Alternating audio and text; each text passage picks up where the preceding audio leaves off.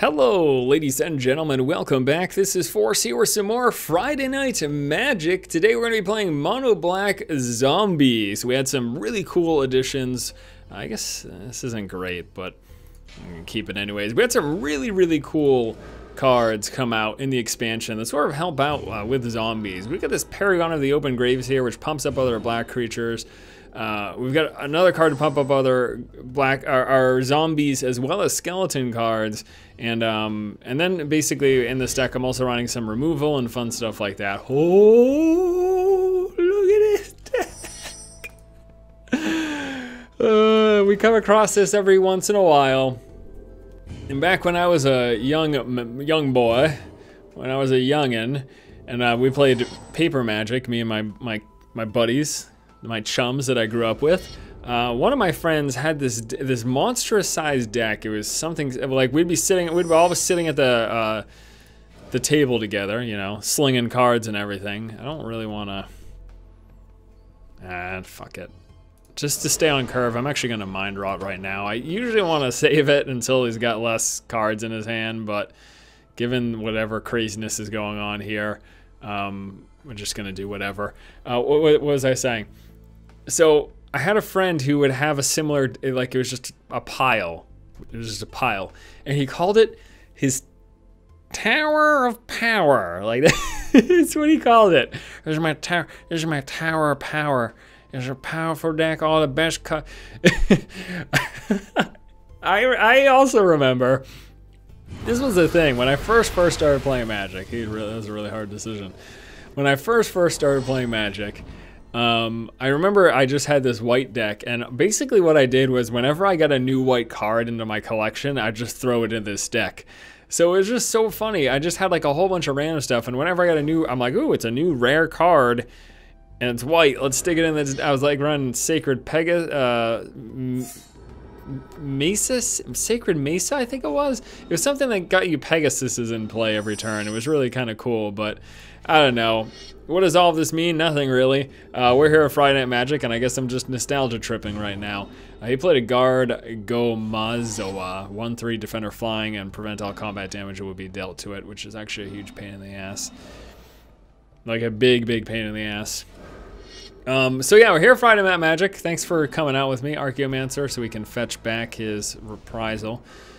Strike creature power 4, greater can't be regenerated. So I'm gonna have to realize that that'll be coming out at some point. Yeah, it should be fun. Zombies, woohoo. We'll see how this goes. It's not really a great start. I'm gonna mind rot him again. Also, I want to give a big shout out to the community over at No Goblins Allowed. In the past couple of videos, I had a bunch of people asking, like, "Oh, is this deck? Where'd you get this deck from?" In the past, I definitely spent a lot of time trying to make my own decks, but over the past few months, I've sort of been lurking the forums of No Goblins Allowed. They've got a great community over there. They're like really on top of the Duels meta. If Duels has a meta, everything has a meta. Just we got rid of his reprisal again, as well as a Resolute Arcade. I'm thinking of holding on to the Deadweight. I don't really care to use it on his Archaeomancer, so we'll hold on to the Deadweight. Yeah, so sometimes I'll just take a look and try some of the decks that are over there. Sometimes I'll get inspired by it. Like this particular zombie deck is inspired by a couple of ones that were posted in the past few weeks over on that site. So I'll give you a link to the forums and all that. You can check it out. I mean, you shouldn't be coming to me for deck lists, because I don't. It's not. I'm no pro circuit dude over here. It's not me. Son of a. I just recently cut the lands down to 23 from 24, and this is not. It's great. 6 lands. 1, 2, 3, 4, 5, 6. So at this point, you would think I'm running 30 lands. I've drawn 6 non-land cards and then 6 lands. So at this point, you would be like, oh, Forcer, you run 30 lands and 30 non-lands? No, that's not what's happening. I'm just getting mana flood right now. And it's so very frustrating to deal with. Oh my gosh, for the love of God. I just don't draw mana. Draw some more stuff. What I'd absolutely love to draw is a Graveborn Muse, which will have me, it's give me a nice card draw engine. And just something, anything. Okay. I need to. Just give me 1 second. I just need a second here. This is beyond frustrating. You're rolling those dice and they're just not coming up snake eyes. You know what I mean? No, Forrest, we have no idea what you're talking about. Yes, oh my God,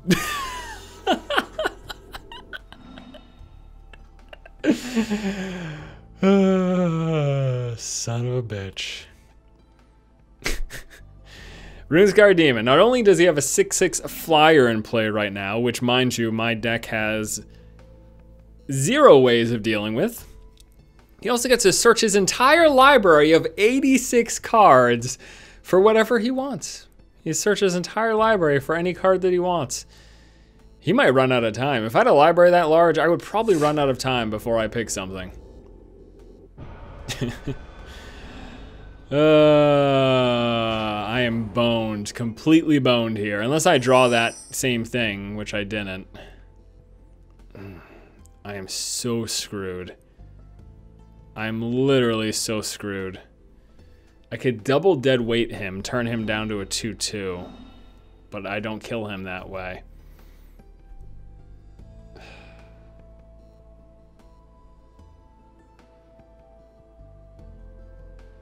Son of a bitch. My other option is to try to get these 2 5/5s in play. How do I do that?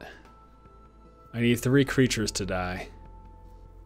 So if he attacks with 6, I could double dead weight his 1/3, attack with this, and then maybe he blocks it with his 1/2. Maybe, probably not though. Pass the turn. I'm completely screwed. There's no way I win this game. So I guess this will just be a match for the lulz. I got Mana Flood, which screwed me over, allowing his Tower of Power to get into full swing and him to throw down the beastly Runescar Demon, which I have 0. He's just gonna swing me for 6. He only needs to do that 4 times, or 3 times, and plus 2, find 2 more damage. I am screwed. Okay, this is something. It's a creature. And I'm not super keen about this, but I'm gonna double dead weight. He gets rid of the 4/4. Okay, well we can bring that back into play. Yeah, we're gonna put counters down. Oh my God, I have an idea. So I unearth this. And then it gets haste, and then it dies again, which is going to give me another counter.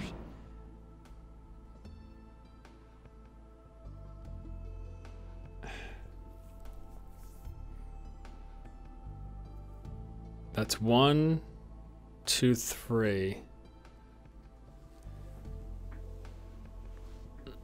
Okay. Can I do it this turn, though? That's my question. No, I can't do both of those this turn. So I'll unearth that next turn. We're gonna dead weight that, and then I'm gonna attack for 2. What I'm trying to do is to get, I'm trying to trigger these. Maybe he's stupid and he'll block my 2/2 with his 1/2, and then give me 2 5/5s, 6/6s actually, because he will pump them up too. Okay, he's not stupid. But next turn we'll be able to trigger them. The question is it too late? The answer is probably yes.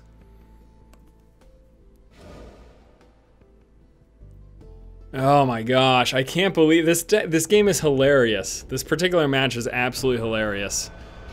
Just how awful. Okay.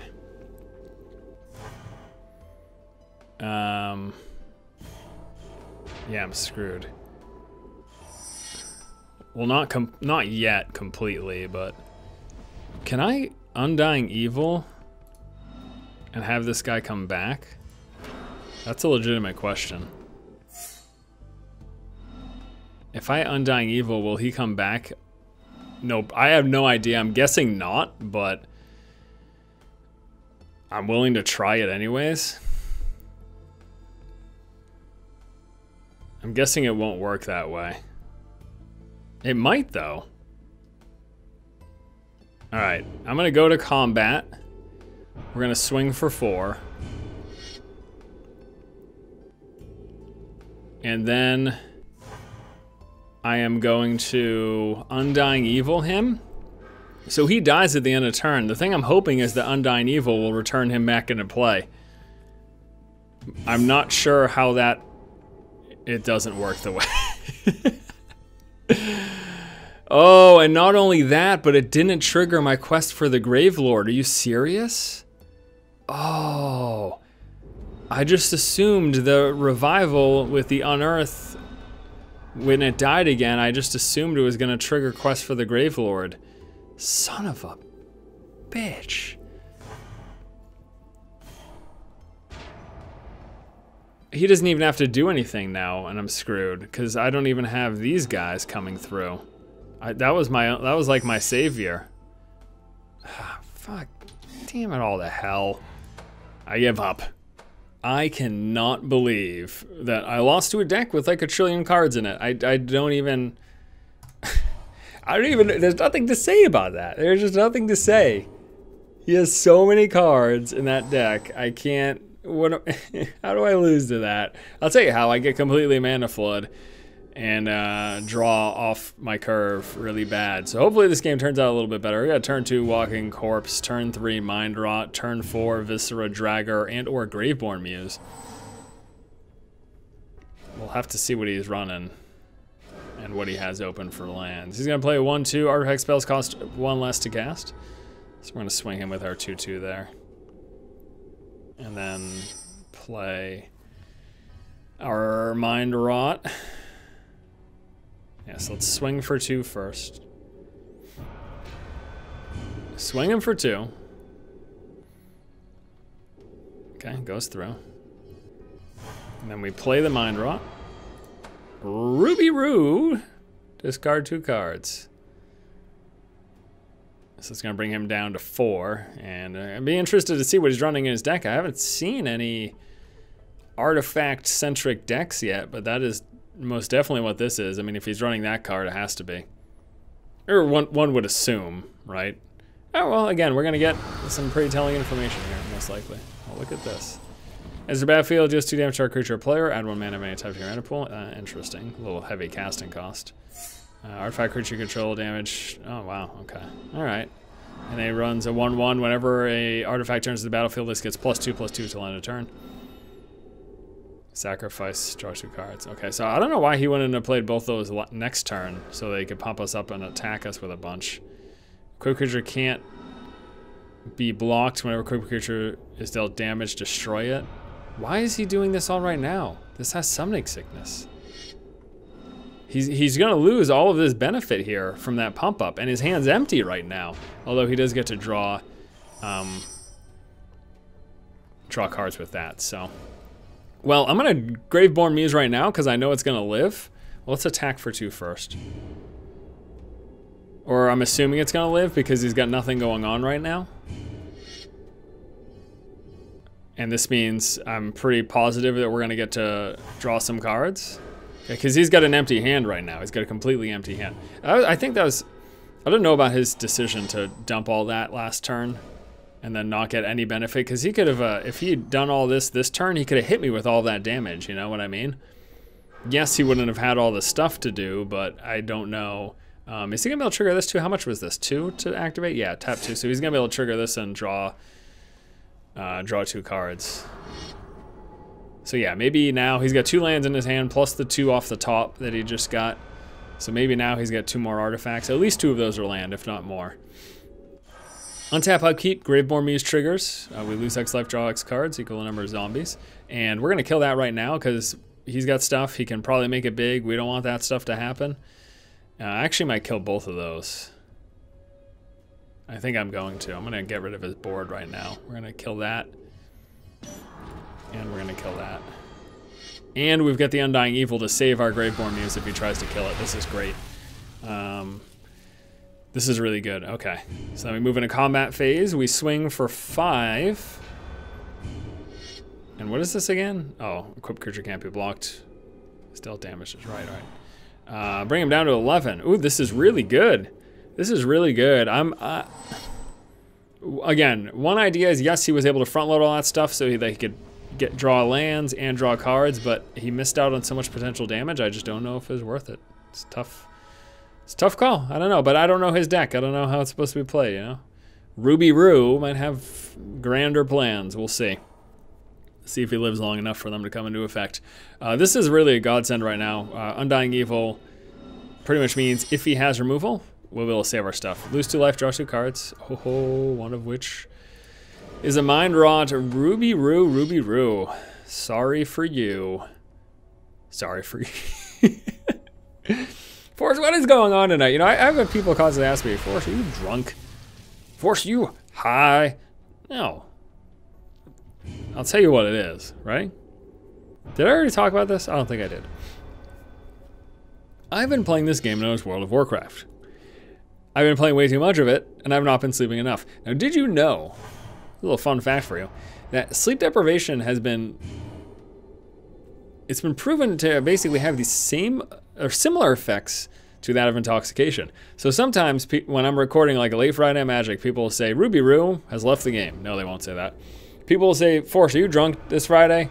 Like, oh, I love drunk Force. Like, dude, I like don't drink. I drink like once a month when I have dinner with my girlfriend. Not that we only have dinner once a month, but that, like, you know, once a month when we have dinner, I'll have a drink. But I'm not much of a drinker or anything like that. We win. No, we don't. Not this turn. Stop him from blocking. Doesn't really matter though. I'd rather just swing for 5 and then play Runescar Demon. Bam. He's gonna block the 3/3. 2 goes through, brings him down to 4. We play a Runescar Demon. No, it's just that I got no sleep last night, and it's like 1 in the morning right now. So yeah, I'm a little silly. And you know what? I don't mind. In case he plays something, I'm gonna grab the Shadowborn Demon. In case he plays something to do whatever. In case he plays some big old creature. It's not even a real player anyways. It's artificial intelligence. I'm gonna draw a couple cards. Yay! And then we're just gonna swing for the victory, right? 6, 7, 8, 9, 10, 11. There you go. Oh, there you go. And that's all she wrote. Well, that was a bit of a silly episode of Friday Night Magic, but hopefully at least it was entertaining or enjoyable for you. Let's go ahead and take a look at the deck list here. 2 quests for the Gravelords. Creatures die, gets counters, 3 counters, turned into a 5/5 creature, 2 of those. 3 dead weights for removal.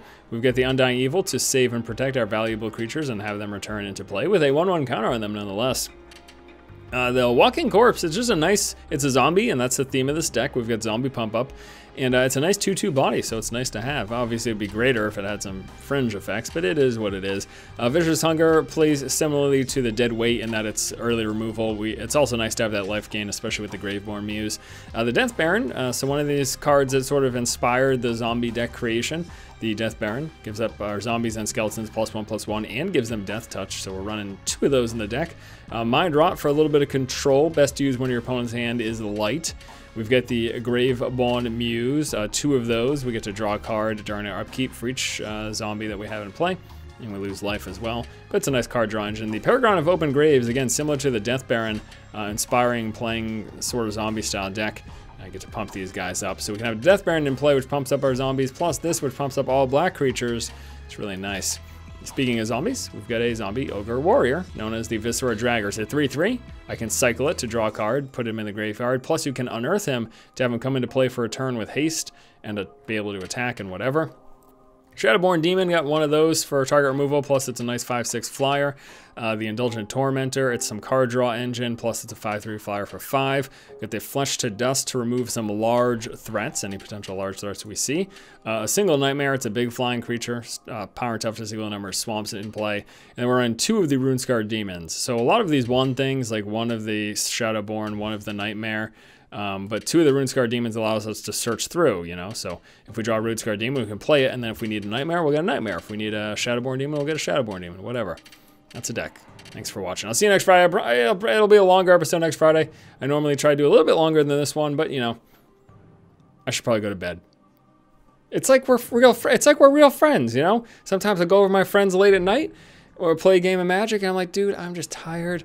Can we just like play some Halo and go to bed? Because I can't, my brain can't, you know? So let's do that with some smart food. We'll have some smart food. We'll play a couple levels of Halo on Legendary, and then we'll just pass out. Does it sound good? Sounds good. I'll see you later.